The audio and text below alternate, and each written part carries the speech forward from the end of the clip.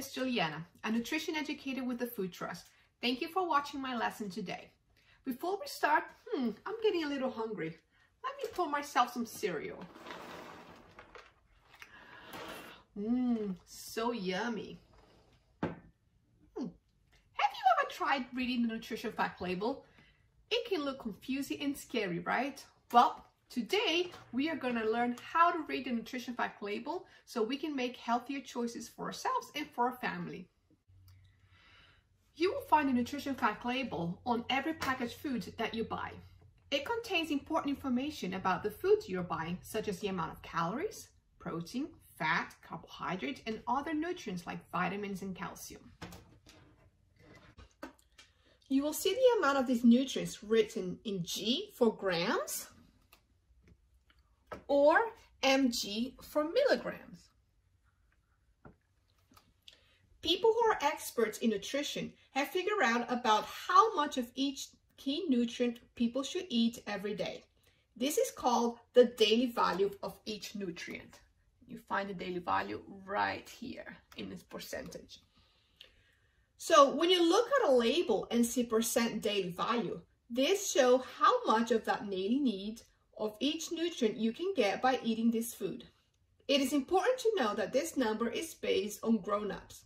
So it's not the same for everyone, but it is a good helper. Okay, so as I mentioned before, the nutrition fact label tells us all the nutrients found in that particular food. Some of those nutrients are good for us and we want to get enough of them. But some of them are not so good for our body and we want to make sure we're limiting these nutrients. So let's take a closer look at these nutrients and let's see which ones we want to get enough of and which ones we want to limit. Okay, so let's start with those nutrients that we want to limit, okay? I see here fat, so I'm going to circle in red all the things that we really want to limit. We really want to watch out when we're looking for the foods that we want to buy, okay? So the amount of fat, right, that's definitely going to be a red one. And that goes for all the type of fat, saturated fat and trans fat. We really want to make sure we get these numbers super, super low, okay? Cholesterol, also another thing that we want to watch out. It's going to be in red. And the amount of sodium, too. All of the things definitely not good for our heart. So we always want to make sure we're looking at these numbers. All right, now let's take, and then now sugar too. Sugar, of course. We don't want a lot of sugar, right? Now let's take a look at the things that we want to look for. We want to get enough of these things, okay? When we look at nutrition fact label, we always should look at the amount of fiber. We know it's good for us, it's good for our heart, it's good for our digestive system, okay? The amount of protein to help build our muscle, and all those nutrients here below. Vitamins, vitamin A, vitamin C, calcium, iron, all of the other good stuff, okay? All right. Okay, so now that we know what nutrients we want to look for in our food and what kind of nutrients we want to limit in our food, the next question is, how do I know if that nutrient is high or low? Okay, so one good way to remember this trick is the 5% and 20% rule, okay? Very simple. So since 5 is a low number, all the things in red, all the things that we want to limit, in a percentage daily value, we want to see that number 5% or less. That will tell me that this number, that nutrient is low. And remember, the nutrients in red, we always want to see low numbers in them, okay? And 20%, since it's a high number, we want to make sure all the good stuff, all the green things that we circled, we want to see 20% or more, which will tell us that that nutrient is a great source. Okay, so where should we start when we're looking at the nutrition fact label? What's the first information we should look for? We should start at the top where it says serving size. Usually serving size may say something like 1 cup, 5 crackers, 5 ounces of juice, okay? This will tell us exactly how many of the nutrients are in one serving. But the thing is, we also have to look at the serving per container, because the serving per container is going to tell us exactly how many servings are in the exact container. So for example, let's take a look at this sample of a macaroni and cheese. The serving size is 1 cup. So if I eat just the serving size of 1 cup, I will be eating 250 calories, 12 grams of fat, 0 grams of dietary fiber, and so forth. However, it says the serving per container is 2.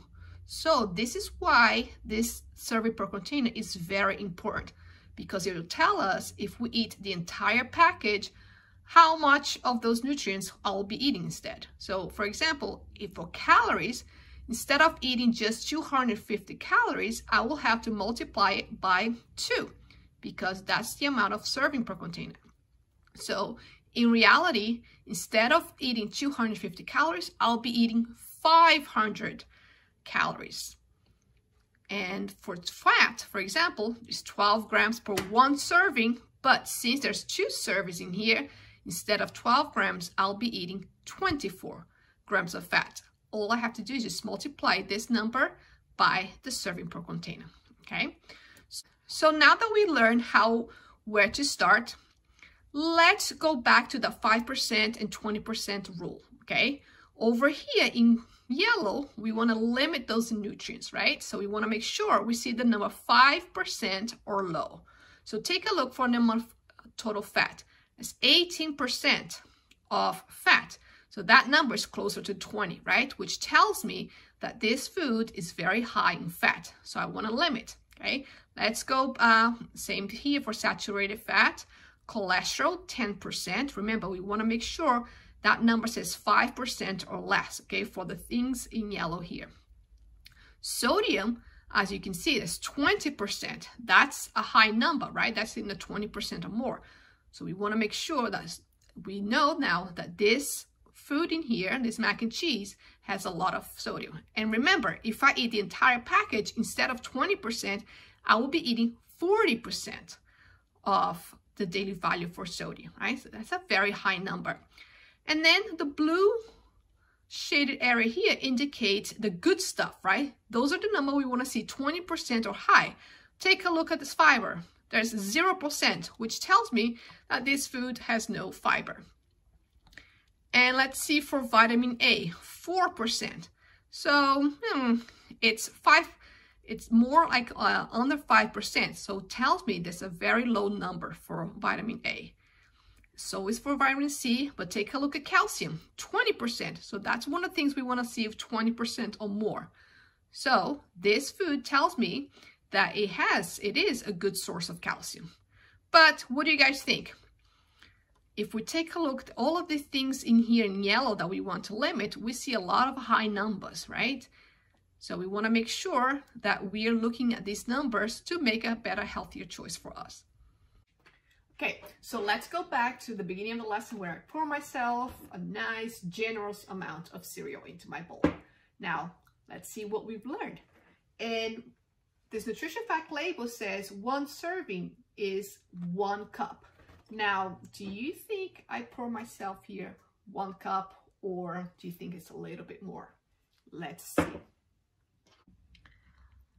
Okay, so let's take a look at the cereal bowl that I poured myself earlier, okay? It's important for us to really read the nutrition fact label to make sure we're getting the nutrients that we need for our body, okay? And also that we don't overeat, okay? So here is the portion that I would probably pour myself for breakfast, okay? But the nutrition fact label here, it says the serving size is 1 cup.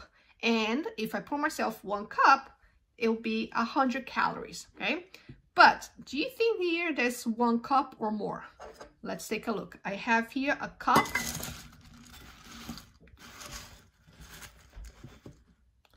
Let me put over here.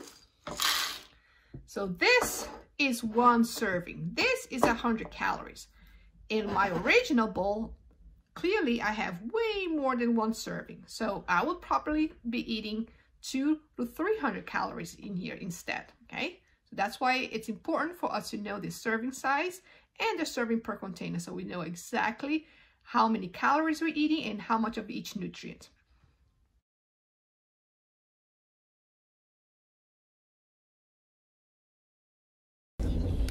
Okay, so what happens to the vitamin C in a potato when it's processed into other products?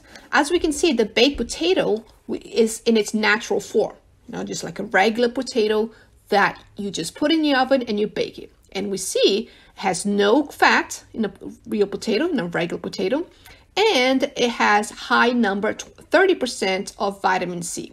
However, when you start processing the potato or adding things, frying them, then we saw, for example, for the French fries, when we fry it, we added now 8 grams, so we added fat to that French fries, and we lost a lot of the vitamin C. The same thing for the fried potato crisps, right? To make chips, for example, we add a lot more fat, so it gave us 11 grams of fat, and we pretty much lost almost everything from the vitamin C.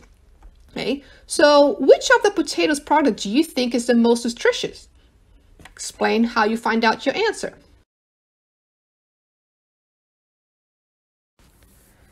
Now let's practice reading a label from the popular iced tea beverage. We normally think that tea is no problem to us, right? Because it's just tea and water. But let's see what the label says. We want to make sure we start here at the top where it says serving size. The serving size is 8-ounce fluid. If I didn't read the serving per container, I would think if I drink this container, I would only consume 70 calories.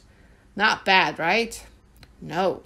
One key information that we forgot to read is the serving per container right here. It says 3 servings, right? Which means there are 3 servings in this bottle. So I have to multiply everything in here by 3. So in reality, instead of just drinking 70 calories that I thought I was drinking, I'm actually drinking 70 times 3, which is 210 calories.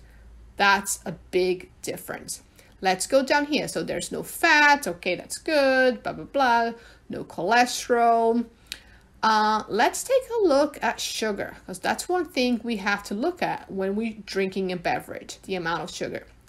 It says 17 grams per serving, but in reality, if I drink this entire container, which I'll probably would, I'll be drinking 17 times 3, which is 51 grams of sugar.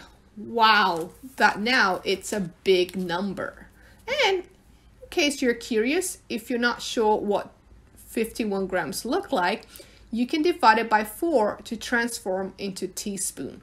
So 51 divided by 4, that's 12.75 teaspoon of sugar in just this bottle of iced tea. That's crazy, right? So here's why it's important to always read the nutrition fact label.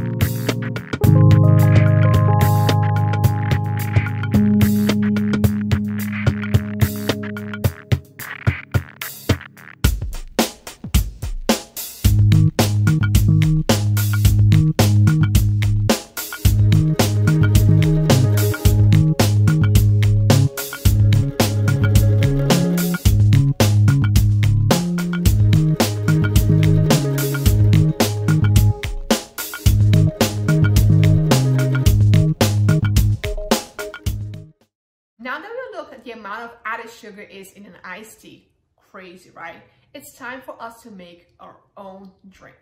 Today, we're going to be making kind of like a soda using cranberry juice and orange juice. And we're making sure to use 100% fruit juice. So we're going to be using 100% orange juice and 100% of cranberry juice. And also, we're going to make it fun, we're going to add seltzer water. It's just going to give a bubbly, kind of like a soda kind of vibe. So the reason why it's important to use 100% fruit juice is because all the sugar that is in the label, it comes straight from the fruit, not from added sugar, okay? So let's step into my kitchen and let's do it.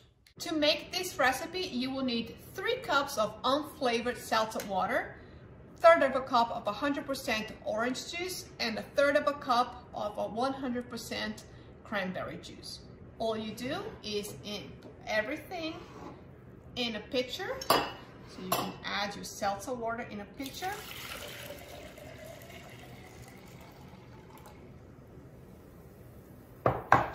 Add your orange juice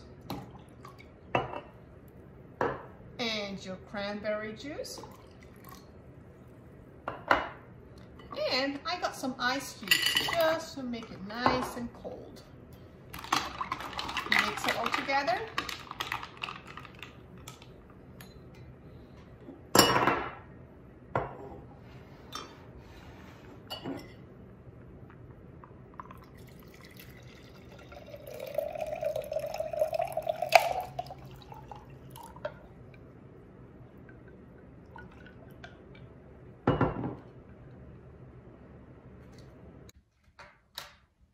So here we have our cranberry and orange soda.